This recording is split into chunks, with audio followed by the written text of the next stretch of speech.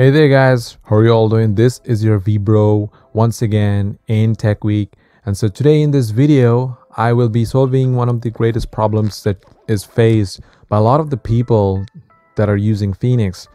They're really much confused about the performance of them getting out of PUBG and all the other kind of applications and games that they're playing on the day-to-day life.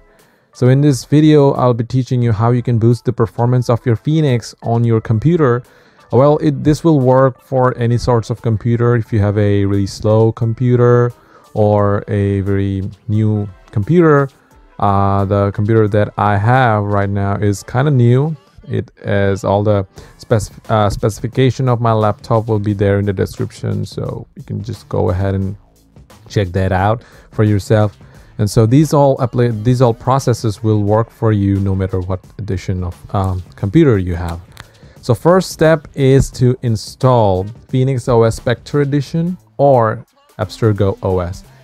Remember guys, there is a reason that I'm telling you to install these two, any one of them on your system. And those points will be coming on in the future video. Not future video, in the future duration of the video.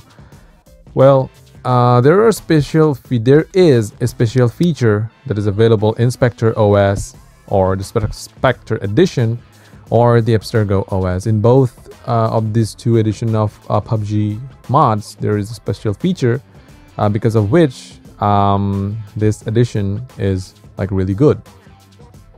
So yeah, that's the first step. Install Spectre Edition or Abstergo OS.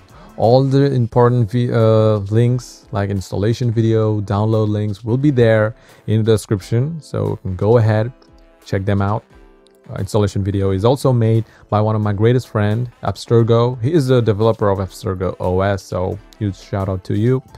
I recently made a review of Abstergo OS. If you didn't just follow it out, just go ahead and check that video. It's really amazing. So that's the first step, install Spectre Edition or Abstergo OS. And the second step is to uninstall GApps. So yeah, that's really important because, you know, like GApps takes huge chunk of your resources. Like it pressures the resources that you have in your laptop. Like your laptop might have 4 gigs of RAM or 2 gigs of RAM, and out of which like GApps, just Google Play services, uses huge amount of those resources. So it's really important to get rid of them. That's the second step. And if you don't know how to do, it's only possible in Spectre Edition and Abstergo OS. And that's the main reason why I told you to use Spectre Edition and Abstergo OS. So there is a feature. Let me go ahead to the terminal emulator.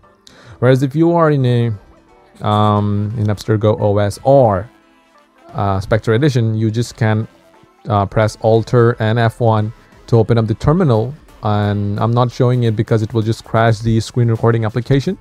So here, as I'm using Spectre Edition, I'll be typing here SOS. And you can see there is this menu appearing. So hit any key. And now the next step you can see is a number 4 that remove GApps, remove and restore.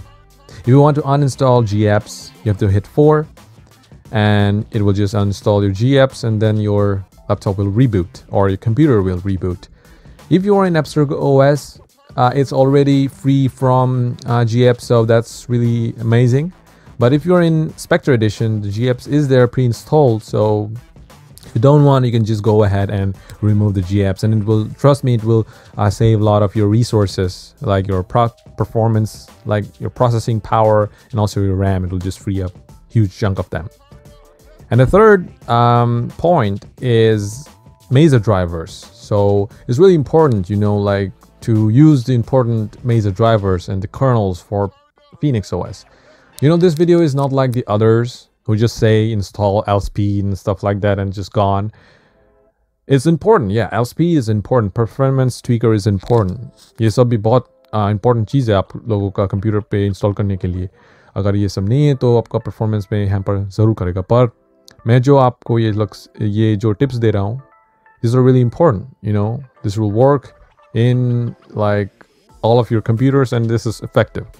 So the Mesa drivers, yes, you might have a lot of doubts in your mind what are Mesa drivers, and there are Mesa drivers like 17, 18, 19, 20, and how to choose the best one. Well, the 17.10, which is found in most of the Phoenix developments, is the most stable one, and 17 is best for mostly all the computers. You know, like for me, let me just close this thing up. Let me go to the settings and go to about tablet, and you can see my Mesa driver is 18.3.6. The main reason for me using this is because that my performance, my computer is powerful enough. You know, like I use Mesa 18 and the performance is really great. But if you have a small or a low-end PC, you should definitely go and try out Mesa 17. Only that. You know, you don't need to try out 18 or something like that. But if you still want to try Mesa 18, just go ahead. In the description, there's a Discord server for both Spectre Edition as well as Abstergo OS. Go ahead and talk to the developer. He will be the best one to judge you out and also to help you out. So if you ask me, I would suggest you to stay with Mesa 17 drivers. Kernel driver, if you're interested in what is kernel and stuff like that, if your Phoenix OS is booting up in your computer, then just skip the kernel part, you know. And if you're still interested, go ahead and ask the developers, they will help you out. Okay, so this was the number third part. So number fourth is uninstall any unusual application that you don't use. Like, for example, for me, like I'm using the Spectre Edition, there is no bloatwares that comes pre-installed. And yeah, even this EV is kind of useless for me, but I just cannot uninstall it. But you know, it's there. Like if you're just installing whole junk of applications over and over again, I would suggest you to just take a look, uninstall them up, and just free some of your precious resources. It's really important, you know, trust me. And that's number 4. And number 5 is install LSpeed and performance tweaker, which comes pre-installed in both Abstergo OS and Spectre Edition. So these two are really important. Just open up performance tweaker. Root access will be asked, just grant them. And you can see, just change the government to performance. That's it for performance tweaker. And also for LSpeed, I made a dedicated video for it, so you can go ahead and check it out. So it's a really amazing application. Just set the profile to performance, and that's pretty much it. It just gives you the best performance possible. And the sixth point that I should notice and take into consideration is installing a GFX tool. Now guys, many people did say that installing a GFX tool is bad for you, like it will ban your account, stuff like that, blah blah blah. I don't believe so, because I have been using GFX tool since I started playing PUBG Mobile.